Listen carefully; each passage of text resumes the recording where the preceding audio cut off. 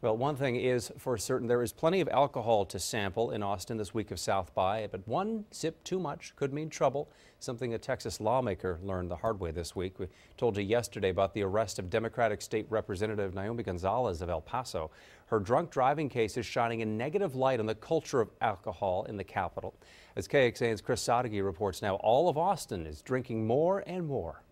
You've got Blue Moon and Budweiser trucks blocking the street down there. On this end, it's Bud Light and Miller Lite. It's the time of the year when alcohol is overflowing in Austin, and as we've seen this week, not everyone is drinking responsibly. Something about the spring makes it harder to keep that little thing called control. Yeah, I think I've been killing it pretty good. Well, with a can in each hand, no argument here. A couple beers an hour. The delivery guys are struggling just to keep up, because there's a lot of people who just want to get, And with the St. Patty's Day holiday this weekend, there's one thing everyone will need. I like getting, a little drunk, having fun here and there, but you always got to be responsible about stuff. Gabrielle Nastande's trial and Naomi Gonzalez's arrest have hinted at a culture of alcohol during the session that also reared its head in a campaign ad. Each legislative session, Tuffy Hamilton hosts a lobby-sponsored booze fest called Tuffy Tuesdays, right on Capitol grounds. So how much is Austin really drinking?